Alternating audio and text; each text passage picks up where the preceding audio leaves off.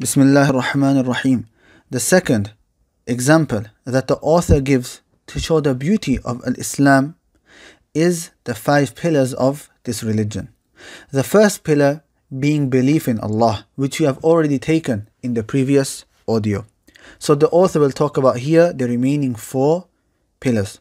So the first pillar he will talk about here is establishing the prayers. Number 2, giving in charity. Number 3, fasting in the month of Ramadan. And number 4, the pilgrimage to the holy house of Allah subhanahu wa ta'ala, which is in Mecca. And if you were to think about all of these pillars, you will find that all of them have great meaning and great benefits to them. So if you were to think about the prayer, in there we learn sincerity, that we pray sincerely only for Allah, and that we turn only to Allah, and that we praise Allah and we supplicate to Allah, and we are standing in humility in front of Allah subhanahu wa ta'ala. And it is like, prayer is like the water that we use to water the tree of faith.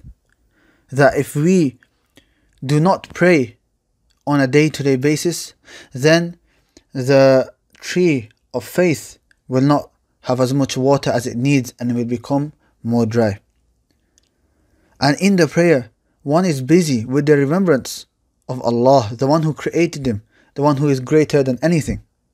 And prayer also allows one to stay away from bad actions and immorality. And now if you were to look at the wisdoms of charity, in there it shows and it teaches us to be generous and not to be stingy, and to also thank Allah for the blessings that we have, and also to protect our money, and also being good to the creation and dealing with all of them equally, and also fulfilling the necessities of others, and especially those that are in need. And from the benefits of charity is that it stops those who are poor and needy from even asking or even begging for what they need. And if somebody wanted to look at fasting, in fasting we learn to train ourselves to leave off that which we love and that which is natural for us to love, from drinking, eating and having relationships with our spouses. And it teaches one to have firm determination and patience. If you were to look at the pilgrimage, it teaches us how to spend the money and not to be stingy with it, and how to bear difficulties, and how to deal with situations that could come suddenly, and there could be a lot of hardship in those. For anybody who has gone for the pilgrimage, they will know how hard it is, and it is not something which is easy. And in the pilgrimage there is veneration for Allah, and there is complete submission to Allah. And we remember also the prophets and messengers who came before us.